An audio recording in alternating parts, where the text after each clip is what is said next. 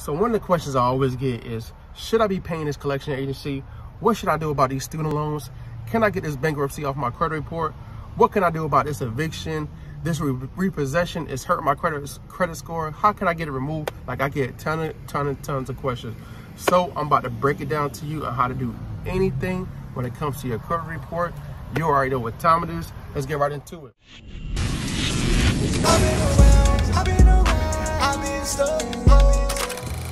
So in today's video, I'm gonna be breaking down what you should be doing about a collection, what you should do about evictions, what you should do about a bankruptcy, all the things you need to do, right? I'm gonna break everything down. But before I give you this game, I need you to smash the like button, smash it one time for me, and make sure you subscribe to the channel because I'm giving you game every single day. I'm dropping game for you.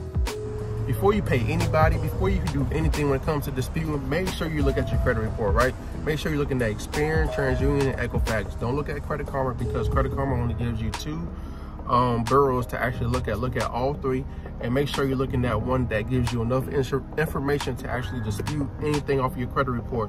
Because most people are looking at the wrong information, and you need the right information to get anything removed off your credit report so you can set them up and get the account removed. But before you pay a collection, right, make sure they can actually validate that collection is yours, right? Who say it is yours? Maybe it's not, maybe it is. But what you want to do is make sure you make them validate the debt, right? Make sure you put the ownership on them. So they got to send you proof, but you know it's not real proof.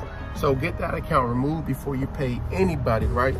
Get the account deleted. Make sure you use the laws that's in your favor to get the debt collectors and the credit bureaus set up. So I'll show you that in the video, and I'm gonna break it down to you in this video right here if you watch it step by step.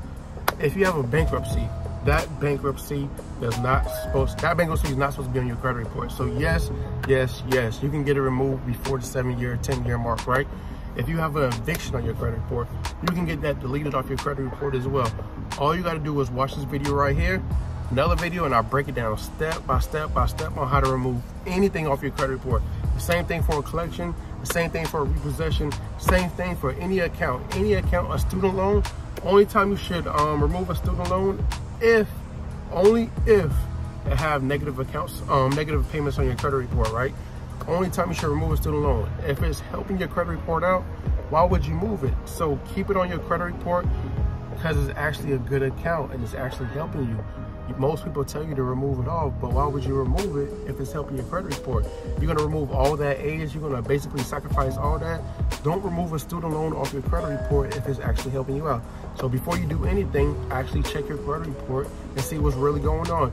You listen to this person, you listen to that person, you listen to a Facebook group, you listen to all these different people telling you the wrong information.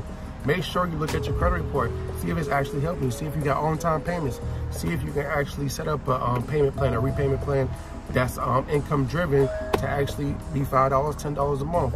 This is some of the information you need to know because most people are telling you the wrong thing, but the account might be in good standings, actually helping you out on your credit report. So make sure you do that. A bankruptcy, charge off, collection, dispute it off your credit report, get it removed, and if you need help, watch this video right here and I'll show you step by step on how to do it. Thank you for watching this video, and I'm going to give you more game. I'm going to show you actually how to write multiple dispute letters to get anything removed off your credit report. Stay tuned.